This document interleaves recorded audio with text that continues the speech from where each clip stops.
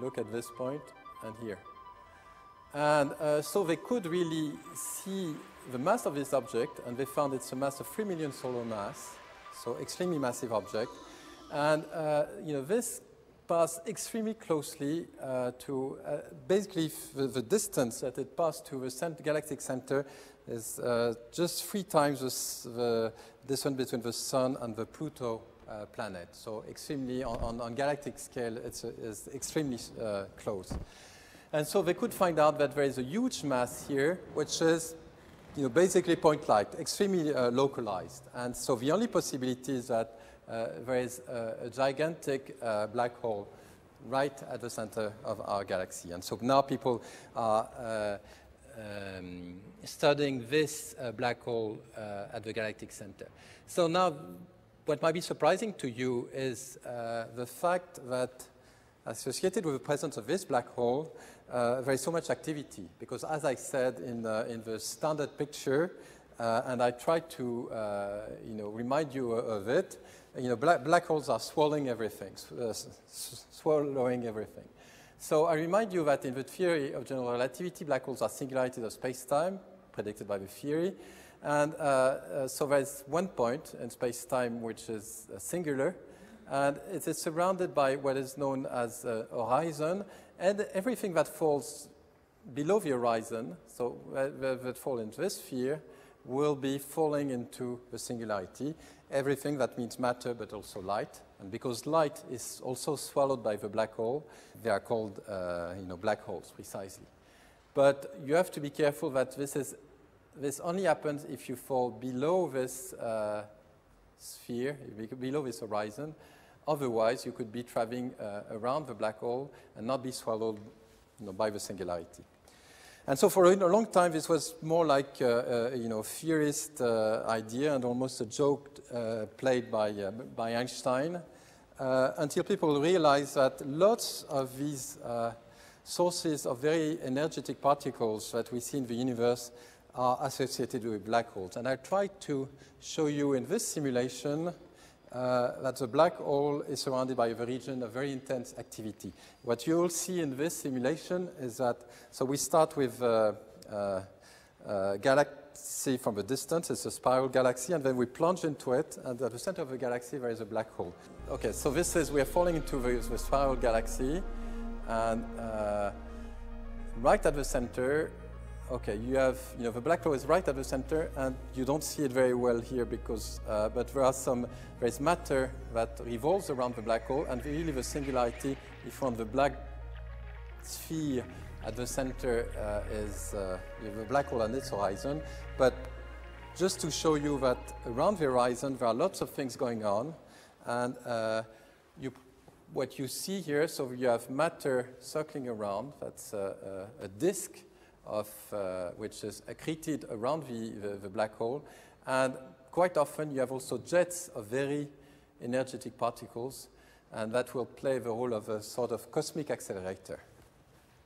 And so indeed, one has found out that quite often one has this structure, okay, right at the center you have a black hole, sometimes a neutron star, but let me take the example of a black hole. So right at the center you have this black hole, its horizon and the singularity, but around the black hole you have a disk, what is called accretion disk, and jets of very relativistic, very energetic particles. And that could be that is found in the universe at very different mass scales. So it could be, the black hole could have a mass of a solar mass typically, or 1 million times the solar mass. The distances could be different, but the same type of phenomena occurs at very different scales. And so until now, all these objects have received different names, and you see, that we call quasar, microquasar, collapsar, and depending on the way you observe them, they could be called blazar or gamma ray burst. There are different phenomena associated to them, but in most cases, you have this very simple structure that people have started in the recent years to realize that it's common to these very different objects. Let me just take the example on the right-hand side, which is the example of a gamma ray burst, because that will provide us with an example of what I call a cosmic accelerator. Well, gamma ray bursts are the most luminous events known. They were discovered, the story of their discovery is interesting. They were discovered by an American military satellite whose purpose was to probe the gamma emission due to Soviet nuclear explosions. And they were surprised, maybe they did find some nuclear explosions, but they did find ENVI looking towards the Earth. But the surprise thing was that they also found some big explosions in space. And they kept it secret for, I guess, a few years until they released the information. And so the first satellite was this last satellite which discovered these huge explosions in space. And here's an example. But you see there is an explosion here, and this explosion is almost, sends in a few seconds, almost as much light as the whole galaxy. And so this is extremely distant. This has nothing to do with, we know now that this is much beyond our galaxy, but still for a few seconds the explosion is so intense that it sends this huge blare of photons towards us. And so, of course, people want to study it because this is a very violent source of energetic particles. It's also because it's very, it sends lots of light. It's very luminous. It can be very distant, and so that would be a way of probing the very distant universe, and so the very old universe. Even, it's even more luminous than supernova explosions. Just to give you a sort of hint of the way these work, let me just show you a simulation, a model for gamma ray bursts, which I think is the standard model nowadays. You'll see the simulation in a second. I just sketch some of the main steps so that you recognize them when you see the little movie. We believe now that gamma ray bursts are due to the explosion of a very massive star which ends its existence with an explosion. Basically, as was said previously, the fuel for stars is nuclear fuel, and at the end of the evolution of a star, the nuclear fuel dies out, and so the star will collapse just because of gravitational interaction. But it's only the inner core of the star that collapses. It releases some energy, and the rest of the star explodes. So you'll see in a second this star, again with our simulation, this star you'll see it from the outside exploding, but on the inside, its inner core is actually undergoing a collapse, and it will be collapsing into a black hole. And this is believed to be one of the ways that black holes are formed in the universe. Well, in some cases, at least the case of a gamma ray burst, one believes that the collapse is not uniform, and as you will see, because it's non-uniform, there's a creation, and also because of magnetic fields, there's a creation of jets of particles, very energetic particles. And remember that the outer part of the star has been exploding while the inner core is collapsing. And so the outer part is exploding, and this jet of particle will collide with the outer parts, and there are some particle physics interactions which exactly work as in will accelerate the particles, exactly like in a particle physics accelerator.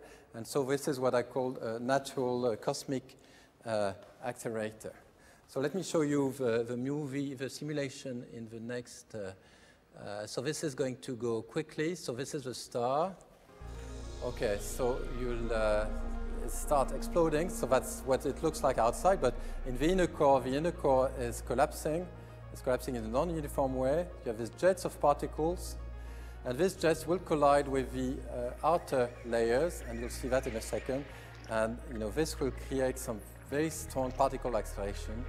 And so this gives us two jets. And if the beam of light is directed towards the Earth, then you see a gamma ray burst. And this is going to last a few seconds or a few minutes. Well, the main question associated with these very energetic particles are how do cosmic accelerators function? I try to give you a model, but of course, you have to check with observation, whether this is reality, or you have to change the model. What can we learn from the study of energetic sources and the laws of physics? The formation of black holes. This is clearly associated with the formation of a black hole. Are there new states of matter at extreme energy or densities? Supernova explosions. This was referred to by journalists. This is also a question that has to do with particle physics, and the formation of heavy elements, which is associated with the explosion of supernovas. Okay, now you have produced with these cosmic accelerators very energetic cosmic particles, then you have to detect them, well, either in space with satellites or on Earth, and there are diverse ways of, that could be at the South Pole, that could be in the sea, that could be in Namibia. There are very diverse ways, very diverse places where you try to study these very energetic cosmic particles, known as, which correspond to the, so in a way it's back to the old, the beginning of particle physics with cosmic rays. We again now study cosmic rays because, they are extremely energetic particles sometimes. And this is what I call a new frontier. There are three different fields which are the art of particle astrophysics, and we present a new window open on the sky. That means that we have observed the sky in photons using light, different wavelengths, X-rays, high energy gamma rays, and so on. But now, particle astrophysics goal is to try to open new windows on the sky. Window using ultra high energy cosmic rays. I'll say a few words about this. Using high energy neutrinos, and I borrow this title "New Window on the Sky" to this is, if you've ever seen the poster of edited for the Nobel Prize 2002 given to Ray Davis and Koshiba. It was precisely called, neutrinos were called a new window open on the sky. And I'll just, well, you don't see, I'll come back to this experiment in a second. And the final window, which would be opened in the sky, would be gravitational waves. And I'll just say a few words about each three before concluding. Well, the enigma of extremely high energy cosmic rays. Just imagine that one of these events that I showed you has produced a very energetic particles. This energetic particle will interact with photons of a cosmic microwave background. And there is, it turns out that if it's too energetic, well, it will interact and you'll never see it on Earth. And so one believes, because of this interaction of very energetic particles with the cosmic microwave background, what should not observe on Earth, well, should observe very little, I should say, particles of protons of very high energy, and energy is larger than 5 × 10⁻⁹ electron volts, a huge energy.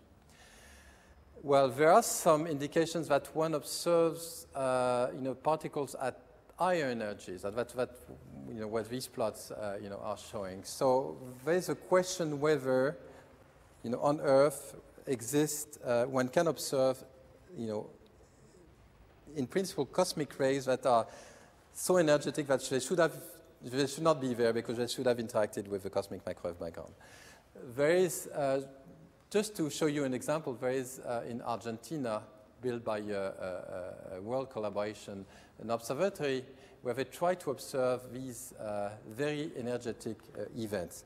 And so they have covered the Argentinian Pampa with these tanks, detectors, 1,600 detectors, which cover an area of 3,000 kilometers squared. Now, why such a large area? It's just because these cosmic very high energetic cosmic rays are, when they interact with the atmosphere, are giving a big shower of particles over a very large area.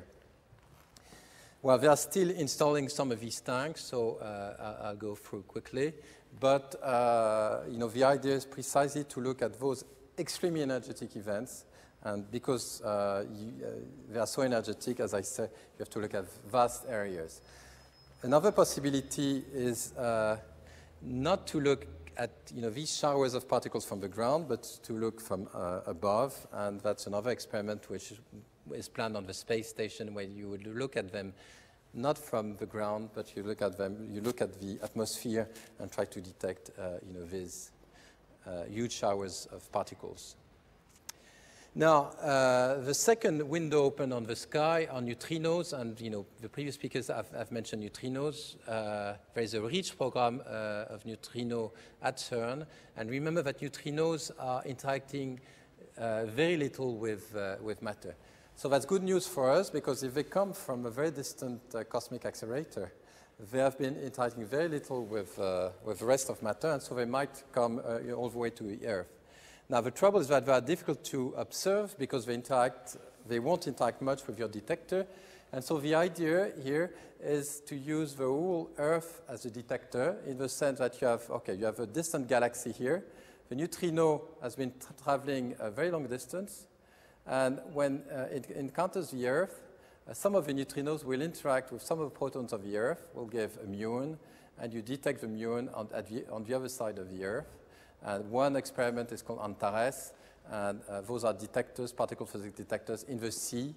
And what are interesting are not the particles that come from above, the particles that come from below, because if they come from below, they might have been, their origin might be neutrino coming from a distant galaxy. So just to show you that neutrinos are really interesting because they interact very weakly, but on the other hand, you need the whole Earth to make them interact enough. And the final window open on the sky, new window open on the skies, are gravitational waves. In a way, general relativity tells us that space-time is somewhat elastic. Einstein has told us that when you put a mass or you localize energy, this disturbs space-time and curves it.